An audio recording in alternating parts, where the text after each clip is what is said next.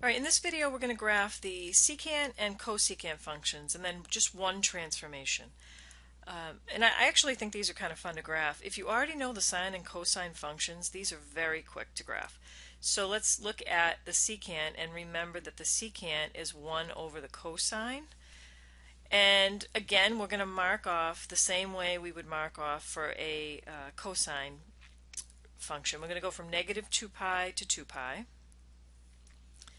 I'm going to graph a cosine function in green and just with open circles. So cosine has a max at 1, a min of negative 1, and the max occurs at the beginning of the period. So we have a max at 0, x equals 0, a max at 2 pi, and then we have a min halfway. We have zeros at a quarter and 3/4 of the way. And I'll do the same thing from negative 2 pi to 0. So a max at negative 2 pi, a min at negative pi, zeros at negative 3 pi over 2, and negative pi over 2.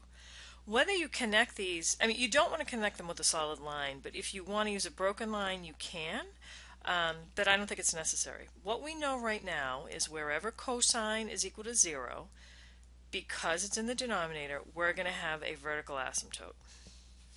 So I'm going to go ahead and graph all of those in. Now, remember, I'm taking the reciprocal of every y value that would occur on the cosine function. So the reciprocal of 1 is 1. So where cosine equaled 1, secant is going to equal 1.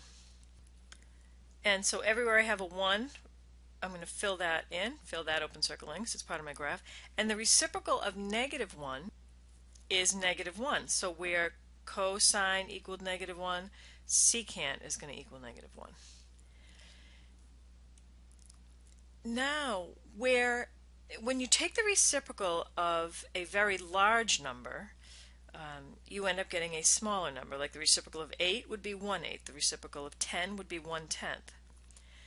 And then the reciprocal of very small numbers that would be close to 0, like 1/100th, the reciprocal of that would be 100.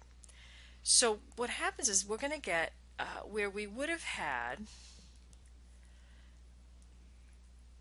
an upside, almost looking like an upside down u for cosine, we're actually going to flip that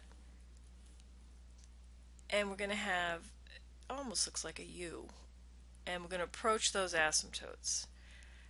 And so this is going to be flipped and it's going to approach its asymptotes, and this is going to be flipped. This is going to be flipped.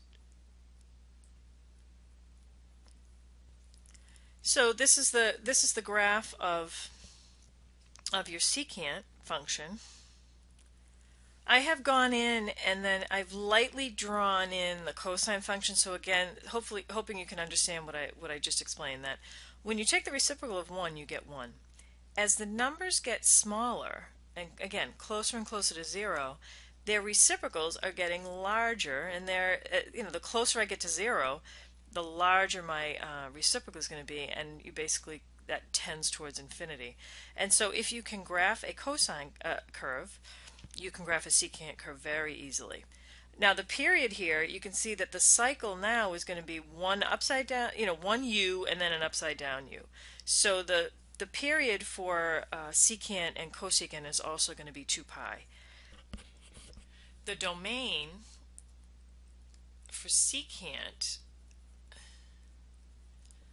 is going to be the same as the domain for the tangent. Remember, the tangent is sine over cosine, and the secant is 1 over cosine. And we know that whenever the cosine is equal to 0, we have a vertical asymptote. So these are values of x that are not in the domain. So our domain is going to be x cannot equal k pi over 2. K is an odd integer. What I'd like you to do is, using the same idea that we used here, is I'd like you to graph the cosecant curve by looking at the reciprocal of sine, and then give it a try, and then turn the video back on and watch the solution. Alright, so I'm going to go ahead in and I'm going to graph the sine curve because cosecant is 1 over sine. And I'll do that in the light green. I know I have zeros at the beginning, halfway, and at the end of a cycle. I know I have a max a quarter of the way and a min of -1 3/4 of the way. That pattern is going to repeat itself. So we'll fill that in. If you would like to do the broken line and connect them, you may, but just remember that you cannot write it in as a solid line because that's not part of your graph. Your final graph is going to be the graph of cosecant. Alright, so we're going to take the reciprocal of all of these y values. So where we had zeros, we're now going to have vertical asymptotes. We'll go ahead and draw those in. Now I'll take the reciprocals of my 1's and my -1. So the reciprocal of 1 is 1, reciprocal of -1 is -1. I'm going to fill those in, and then we will just invert the original shape.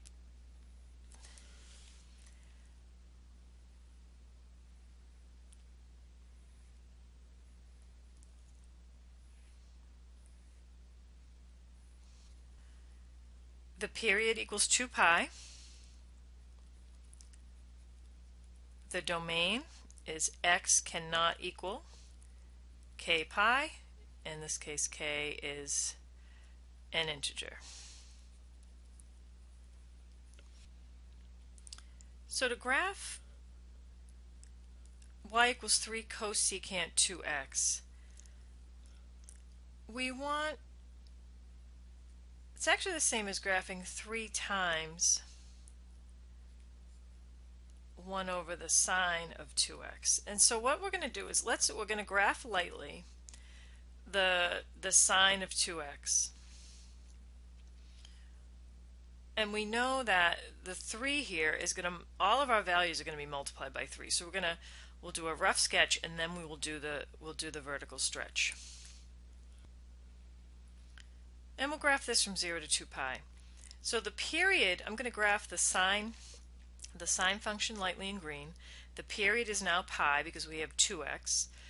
Zeros at the beginning and halfway and at the end of a period. A max at the quarter and a min 3/4 of the way. And then if I took the reciprocal of that, we would then put our vertical asymptotes in.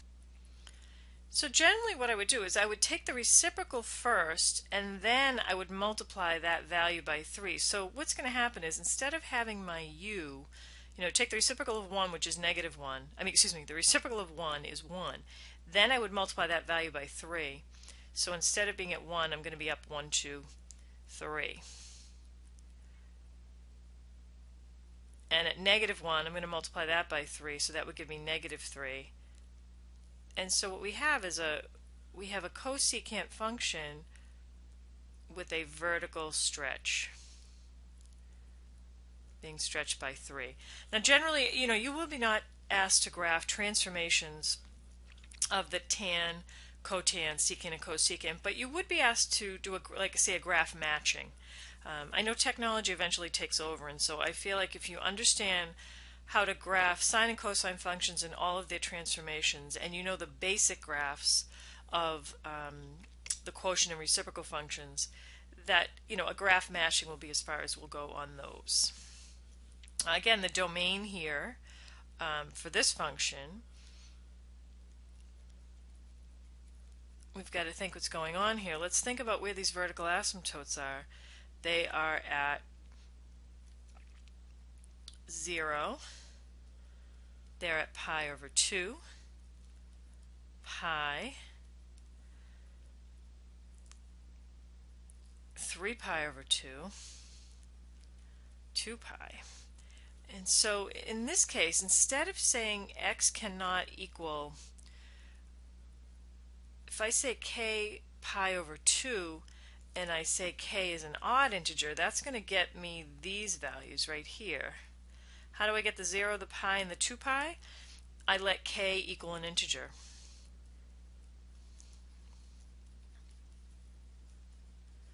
So here is your domain. Let's see how that works. When k equals 0, we get 0 times pi over 2, which would be 0. When k equals 1, that would be 1 times pi over 2, which would give us pi over 2.